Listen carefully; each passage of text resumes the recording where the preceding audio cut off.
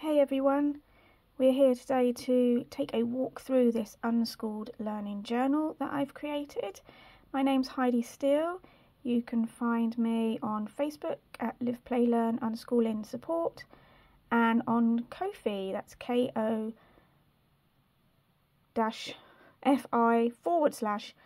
Play Learn for regular unschooling support. I've created this build your own learning journal. It's specifically for parents to keep a record of their observations, the magic of learning for their own children, and jot down ideas on how they might support their child on their learning journey. It also has a few pages in there dedicated to recording things that might be useful when you are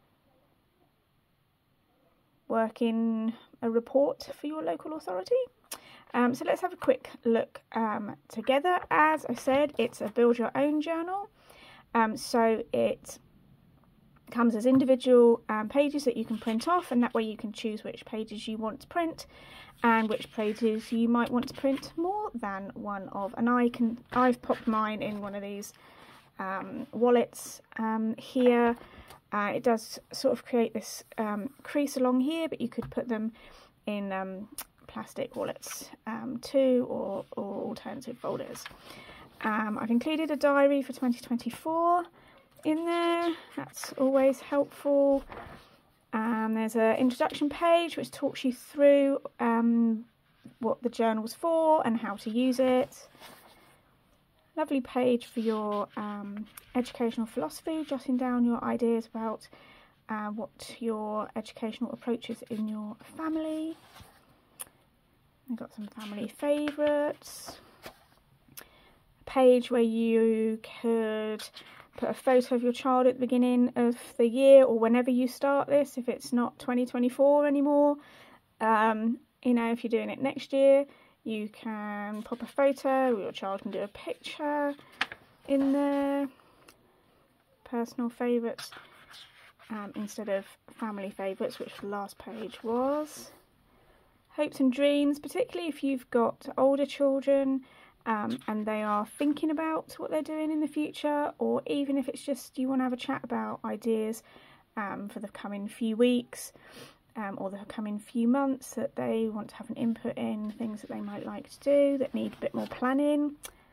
This is our toad. He's our magical toad to take us on our magical learning journey. I just thought she was kind of fun, so she's used as a symbol on other pages.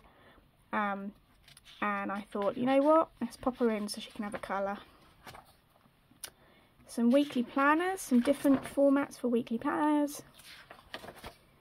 A learning web, which if you come and join me in the membership, you will learn how to use. That's actually, the learning web's actually my favourite. I find it really, really useful for looking back on what my children are learning, especially when we don't use, subjects or, project-based type approaches. Reflections on specific activities, different thoughts about the future, literacy tracker for your local authority, numeracy tracker for your local authority, handy passwords page, always useful.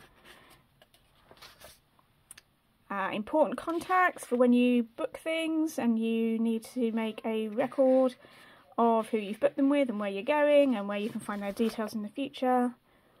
Important information, different things that are going on locally for you. And there's a blank page, one of those as well, without the headings in, so you can pop in your own headings. And some quotes to keep us focused on what we're doing and why. And a little bit about me and where to find me on the back page.